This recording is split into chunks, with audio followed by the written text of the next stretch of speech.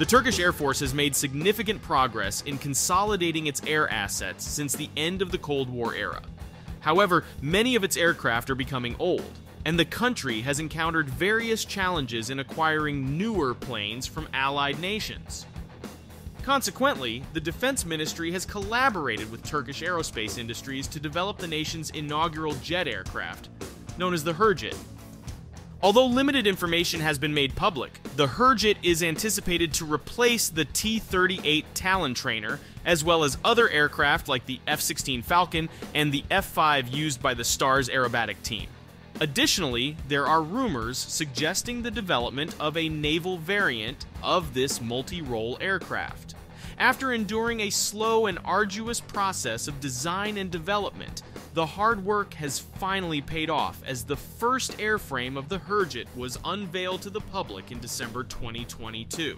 With the imminent debut of the inaugural Hurjet taking to the skies this year, all attention will be focused on this innovative aircraft and the potential impact it will have on Turkey's military capabilities.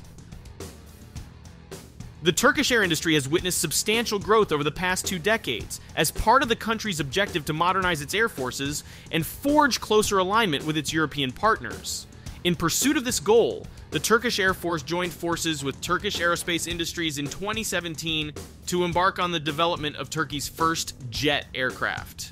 The main objective of this ambitious project was to retire outdated aircraft models including the T-38 Talon trainer, the F-16 Fighting Falcon, and the F-5S used by the Turkish Stars aerobatic team. During the 2018 Farnborough International Air Show, a mock-up of the aircraft design was unveiled, and it was officially named the Hurjet.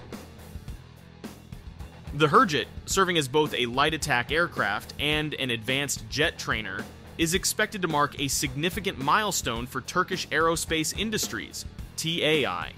This single-engine tandem-seat aircraft incorporates modern avionics and state-of-the-art features that will enhance the situational awareness and combat capabilities of Turkish pilots. Not only will the Hurjet replace aging aircraft within the Turkish Air Force and become the nation's primary jet trainer, but TAI has also disclosed its ability to fulfill various battlefield roles, including close air support. Although no specific details have been provided regarding the armament of the aircraft, it is anticipated that the Hurjet will be equipped with over 6,610 pounds of ordnance distributed among 6 underwing hardpoints, divided between the 2 wings. Potential armament may include rocket pods, air-to-air missiles, anti-tank missiles, and precision-guided bombs. Visual materials and footage of the first prototype indicate that the Hurjet has a length exceeding 44 feet and a width of approximately 36 feet. According to Turkish Aerospace Industries, TAI, the aircraft will possess several notable capabilities, including in-flight refueling, automated flight systems, and full integration with state-of-the-art heads-up display technology. TAI has also stated that the Hurjet is designed to achieve speeds up to Mach 1.4 with a climb rate of 35,000 feet, a service ceiling of nearly 50,000 feet, and a range reaching 1,620 miles. In September 2020, Turkish Aerospace Industries, TAI, made an announcement regarding the successful completion of the development of a testing simulator for the Hurjet aircraft. Notably, the simulator was created entirely using domestic resources, aligning with Turkey's objective of relying solely on Turkish capabilities for the aircraft's development. The simulator is equipped with artificial intelligence technology, which is expected to significantly enhance the combat capabilities of the Hurjet and assist the pilot in maintaining focus during operations and engagements against hostile forces.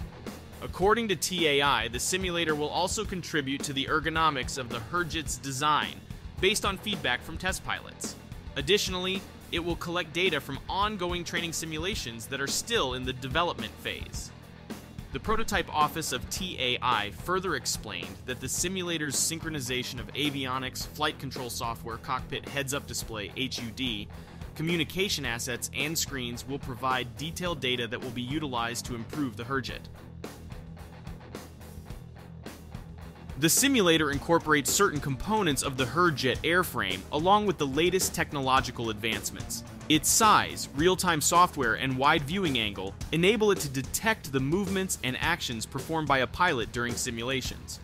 Additionally, the AI technology integrated into the simulator can identify errors made by test pilots during test runs, as well as other common mistakes often encountered during the training of aspiring pilots in the Air Force. Attila Dogan, Deputy General Manager of Turkish Aerospace Industries, TAI, highlighted that this achievement is a pioneering development for the industry. If proven successful, the simulator will play a pivotal role in the Hurjet's training capabilities. In an interview with Global Defense Corp, Dogan emphasized that the 270-degree Hurjet simulator was developed prior to the assembly and production of the Turkish warplane. Its purpose is to gather data based on avionics software and control algorithms, ultimately contributing to the creation of a distinctive and highly efficient aircraft. Just months after the announcement of the Hurjet's 270-degree simulator, the Turkish Defense Ministry has unveiled plans to develop a naval variant of the aircraft. The decision was prompted by the imposition of CAATSA sanctions by the United States, which affected Turkey's procurement of the powerful F-35B fighter jet. Following the sanctions, the Turkish naval forces have been actively seeking a solution to acquire or develop fixed-wing aircraft capable of operating from the landing helicopter LHD Anadolu. This amphibious assault ship can be configured as a vertical or short takeoff landing V or STOL aircraft carrier. Ismail Demir, the head of the Defense Industry Presidency, further announced that the LHD Anadolu would be transformed into a drone carrier, supporting Turkey's latest aircraft advancements, such as the Bayraktar TB3 drone. While the Hurjet has yet to make its debut on land, Ismail Demir, head of the Defense Industry Presidency, disclosed in an interview with Anadolu Agency the intention to adapt the Hurjet's design for naval operations. He stated, "We have been working on making changes in the design of the Hurjet to operate on naval assets. We conducted various designs and simulations, and it has been observed that the current form of the aircraft can evolve in this direction." Turkish Aerospace Industries, TAI, swiftly responded by confirming their ongoing discussions with the Navy regarding the potential utilization of the Hurjet for carrier-based operations. TAI's aircraft programs manager affirmed that the aircraft will have the capability to take off from and land on carriers, and efforts are already underway to adapt the Hurjet for naval missions. However, despite these reassurances, some experts have expressed concerns about the suitability of the Hurjet for seaborne operations.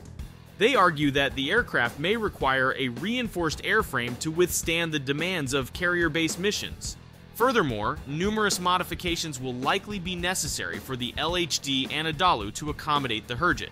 Due to the primary design of its small flight deck for short takeoff and vertical landing, STOLVS aircraft, the carrier would require a catapult system to provide the necessary speed for initial takeoff and an effective hook system for aircraft recovery during landing. The question remains as to whether the short flight deck will be sufficient for the Hurjet to safely take off and land.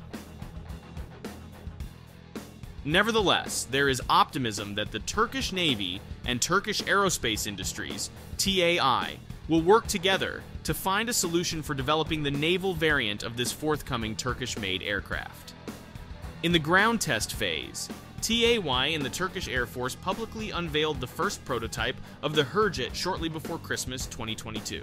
This marked a significant milestone as Turkey's first domestically produced light combat aircraft and jet trainer was showcased to the public after being moved from a hangar for ground testing. The prototype displayed on the runway was in an unpainted state and lacked several crucial components, such as engines and electronic systems.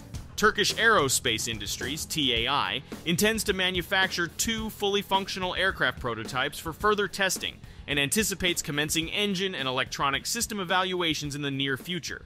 TAI has ultimately selected General Electric's F404 GE102 turbofan engine for the Hurjet.